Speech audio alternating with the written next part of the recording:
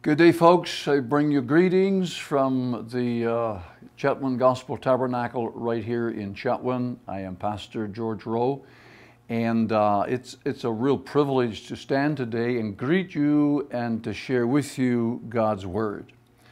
These are difficult times, there's no doubt about it, and I don't have to tell you that, and we're all working together to make lives just a little easier and a little more exciting. I want to zero in just a little bit today on the beginning of the ministry of Jesus Christ. And there's no doubt that the world had gone astray, and men needed to be reconciled with God the Father because of what had happened in the Garden of Eden. And so Jesus comes to the planet, and he's born in a manger. He is God in the flesh. And so as he begins his ministry of reconciliation, Matthew tells us the story of where he travels throughout Galilee. It's a very specific mission that Jesus is on. And amazingly, when you look at the scripture, Galilee is ready. They're ready for some good news. They're ready for the evangelists. They're ready for the Son of God. They are ready for the Son of Man. And so they have an open mind to the ministry that Jesus Christ is bringing. You see, good news is always a welcome thought. We celebrate when good news is announced. By golly, we've been listening to the news and our governments and our medical professionals, and every day we're calculating numbers, we're looking at new vaccines, and we're just hoping, and in many cases praying, that the day will come soon rather than later when the good news will be that the pandemic is past and we're back to some kind of normal living. That would be awesome, and I know we're going to welcome it with open arms and with receptive hearts and spirit. But we also need to understand, as difficult as it is, COVID-19 ought not to rob you and I of the joy that we have in the Lord Jesus Christ. Many years before Jesus even came, Nehemiah had announced to his people after they had been working on the Great Wall, he said, "The joy of the Lord is your strength." And so as I talk with you today, I want you to understand that the joy of the Lord does not necessarily have to be taken away from us and replaced with the anxiety of dealing with COVID-19. The world in the last year has gone through and will continue for a little while to go through difficult times. And so we really need to focus upon God. And in some cases, we really need to refocus, because social media can very easily captivate our minds to the point where we stop focusing upon our real joy, which is found in God alone. In fact, on one occasion, God said through the prophet or through the psalmist way back in Psalm 46, this statement, "Be still and know that I am God." And he goes on to say, "I will be exalted among the nations, bless the Lord, and I will be exalted in the earth." And so we take great comfort today that when we focus upon Jesus, the joy of the Lord will be with us, and we can get through any difficulty or any challenge that you and I will face. So in Matthew 4, I want to read to you some verses 23 to 25, where Jesus begins the ministry. I read, "Jesus went throughout Galilee, teaching in their synagogues, preaching the good news of the kingdom, and healing every disease and sickness that was among the people." Matthew continues, "News about Jesus spread all over Syria, and the people brought to him all who were ill with various diseases, those suffering severe pain, the demon-possessed, and the paralyzed, and those with seizures, and he healed them all. Large crowds from Galilee, the Decapolis, Jerusalem, Judea, and the region across the Jordan followed Jesus. And so from Galilee and throughout the rest of his life, Jesus enjoyed going to the synagogue. And the services at the synagogue were well organized. And for instance, when you go in and meet with the people, one section of the service that they would have would consist of prayers. These prayers would sometimes be repeated, sometimes they would sing them, sometimes they would hum a prayer, but prayer was an important part of the service held at the synagogue. Reading from the law, reading from the prophets was another part of the service. And you can imagine Jesus being there and listening to what is happening, and maybe on occasion waiting for an opportunity for him to speak.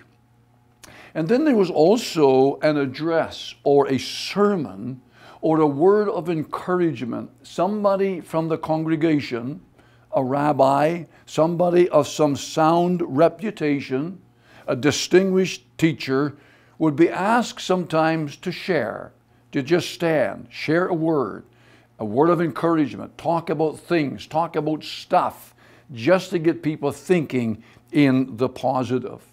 Well, the Bible says Jesus did at least three things when he went from the synagogues, not just in Galilee, but as he traveled throughout the area.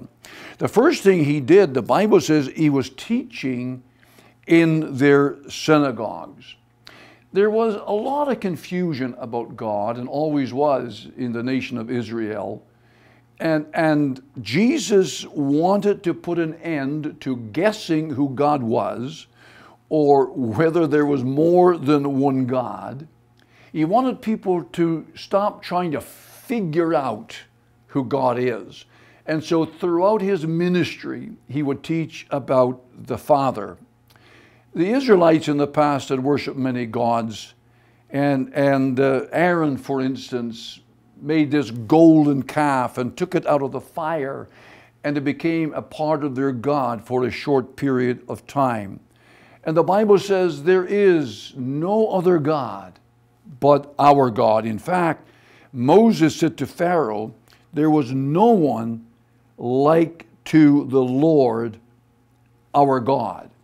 And if I go to Matthew chapter 23, we find that an expert of the law came up to Jesus and asked the question, what is the greatest commandment? It's a fair question.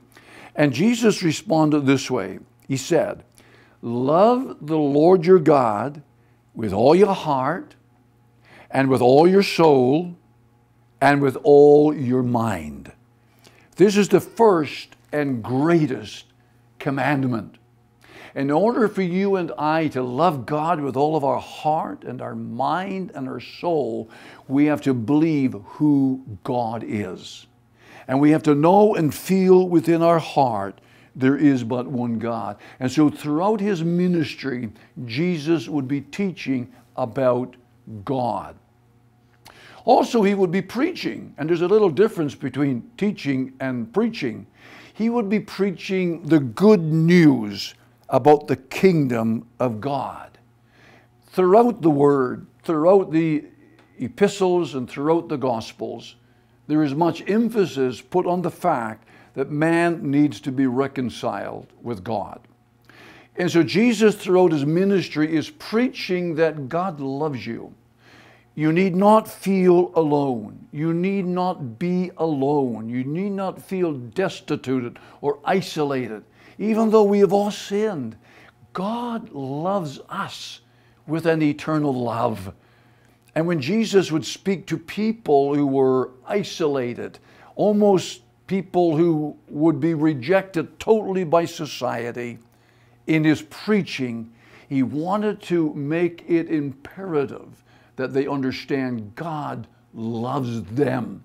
And eventually this Jesus who's doing the teaching and doing the preaching is going to lay down his life for the world, for all humankind. God so loved the world that he gave his only begotten Son. And you know what? Today we need to return to the teaching and the preaching of the Lord Jesus Christ. Because in the Word of God, there is hope. You've heard me say before that the Word of God is the heart of God written on paper. And so have hope today that God loves you. Amen. And the other thing that Jesus did was healing. This was a big part of his ministry. He would touch the lives of people and he would heal them. Just let me read again as a reminder of what I read earlier. News about Jesus spread all over Syria, and people brought to him all who were at various diseases, those suffering severe pain, the demon-possessed, those having seizures, and the paralyzed, and Jesus healed them. The marvelous thing about Jesus is that you didn't need to have an appointment. You didn't have to come to Jesus with offerings of money or present to Jesus some kind of a resume indicating that you are an important person and Jesus must needs go out of his way to heal you because of your social standing. No, none of that was required. The need was there and Christ came to meet the need. People came as they were and Jesus touched them. He spoke to them. He healed them. And when he spoke into their lives, when he healed their body, he was healing their mind. And he gave them hope so that they could walk away from Jesus and feel that, yeah, man, life is good. And because Jesus touched me, I'm going to enjoy life. And not only that, but it's a reminder that the joy of the Lord is our strength. And you know what? The news about Jesus spread. He had such a magnetic personality, but people were drawn to Jesus because there's good news. People are hearing the truth. Pilate stood before Jesus on one occasion and asked this question, but Jesus, what is truth? It's unfortunate that Pilate didn't hang around to find the answer that Jesus would have given. He just walked away.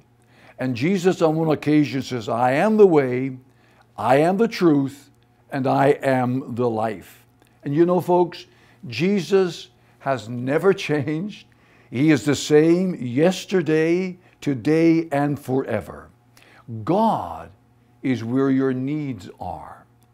Do you need the touch of Jesus today in any special way? Maybe just on our mind, protect our mind from all that's going on with this COVID thing. Or you may be going through family matters. You may be going through a sickness. Maybe some of you just lost your job.